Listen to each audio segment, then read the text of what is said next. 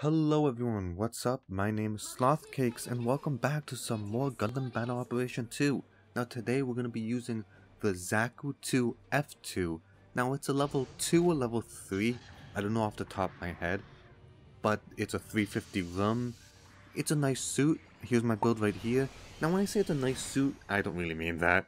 I just like saying that for everything because I'm nice. This isn't the best Zaku. It's a long distance type with very good range modifier. For its weapons, it can equip various types of primary weapons. The one I like the most is the anti-air Zaku machine gun. It's a Zaku machine gun with explosive rounds. It only has 6 shots, very good range. If you land enough of them, they cause stun, they're slow, and they make a little explosion when they hit something. Pretty nice. As you see that Gog, I'm able to hit him from there, which is pretty good range. It also has an underbarrel grenade launcher. We have a Stormfrost, Heat Hawk, all that snazz. For stats, it's average stats, just you don't really have any melee modifiers, and you only have one swing, so it's a range guy. Like the Cold District, you guys know I like playing at a range. And with the Gog right there, I do see a lot of people do this. The Gog is stun resistant, but it's not damage resistant. Yes, you go in and you do great damage, but everyone proceeds to absolutely kill you. Like if more than 3 people focus the Gog's gonna die. In this case, the Gog did leave, and I should have chased it and got that kill, but it's later gonna come up and bite me later. But what this guy did, it's risky, but I understand it. Now, this is the new map, so I don't really know that much about it. When I say new, this is like the newest map that came out. It's been some time, but it's still, I don't know that much about this map. There's still a lot of turns, I don't know. It's hard to get used to a map like this just because with this map, there's a lot of buildings. There's also a bridge that circles around the entire map. There's a lot of hills. There's a lot of curves, a lot of nooks and crannies. It's a very interesting map. It's a very good map if you like the Fleet Knocked or the Pixie, just because it's very easy to get lost in here, and it's very easy to lose someone, like get someone off your tail in this map. But, you know, you're gonna get used to it. This was a terrible spawn. Actually, no, not really. Started in, got a kill. Now there's a gun cannon right there. I do terrible damage against it. Missed my Heat Hawk's like a pro. But with this guy, thankfully I don't die that fast, so I can just shoot him to death. But sadly we didn't get the kill. I thought that a fleet was gonna help me, but he shot a second too late, which is not that bad, but oh well. He got off his mobile suit, which wasn't that great, and there's a fleet right there. Now I'm trying to balance between stepping on this pilot, which I did, and making sure that Fleet Knock doesn't just come up and kill me.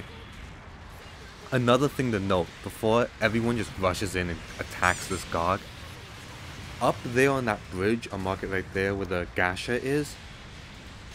It's the Gelgood. Please focus that spot. I see a lot of times people will just be up in that bridge and are just allowed to get constant shots off. You can get up on that bridge from both sides, and that Gasha barely missed me.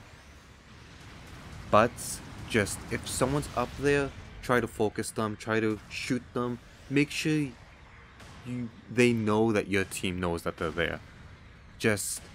And if you're on the other team and you're up there, just know that sometimes people won't pay attention to you and you can just pop off all your shots. Now there's that really nice, that's a nice color, I like it. Gonna get that shot. I stunned the fleet, so my bad there. We could have easily gotten that kill. Now here's the thing, the Gasha with invincibility is a dangerous thing because it can shoot its spike ball, and even if it dies, that's still a third of someone's health gone. It takes around 6 to 7 seconds when someone gets up until the invincibility is gone, so do note that. There's that Gog again. It happens, but there's always that raid, and check this count out, nice. But there's always that raid that's gonna rush in, and you do as good as you do, which is a very hard sentence for me to say, but if you rush in crazy with the raid and you get kills, you did good.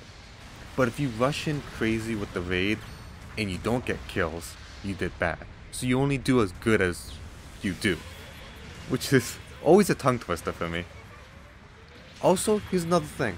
This is an ace match, which I forgot to say. Right here, you just saw me walk straight into the enemy. That's because at 3 minutes, the ace is selected. And I knew I was going to be with the ace with all my kills. I had a good idea. So it's a very good idea to either go back and repair or go and die before the 3 minutes are up.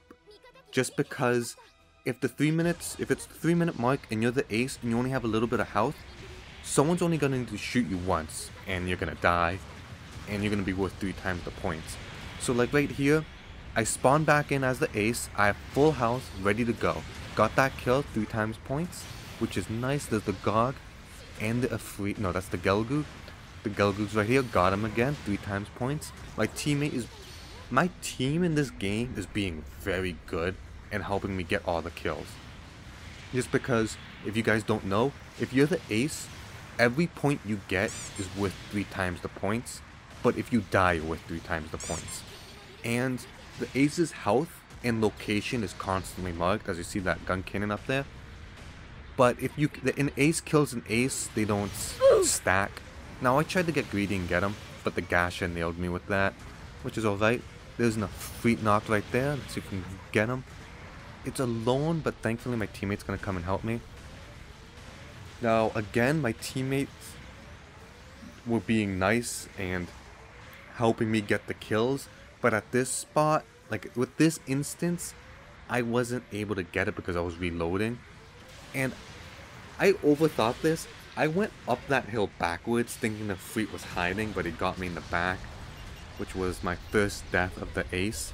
But that's alright sometimes.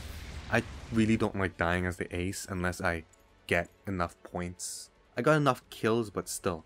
As you see, we have a good lead, but if the ace gets a kill, that lead's instantly gone. Ace matches are very close because 3 kills are worth, what, like 3,000 points? So it's always up in the air on who's gonna win. And you know, unless you have like a 10,000 point lead. But in this instance, that Gasha wanted to kill the ace, so he rushed in. Wasn't the best idea. Oh no, I thought I was gonna get him there. But no, not the best idea. We got him with the anti-ship. Thankfully, my teammate let me get him. We have few seconds left. It doesn't look like they can do anything about it. There's that Gog that we're just gonna bully. Like I said, the Gog, it's really... You can just kill the Gog so fast if enough people focused it. Another thing, shotguns absolutely destroy the Gog. I don't know why. It's probably because of the pellets. But if a shotgun hits a Gog, it's gonna stun it. Which is alright.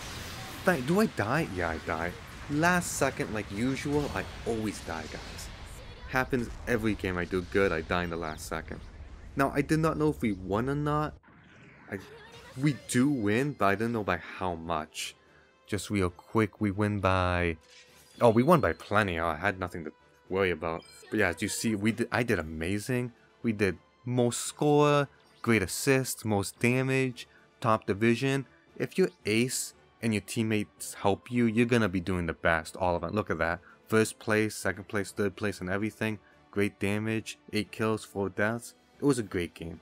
But anyways, guys, thank you for watching. This was some Zaku F2.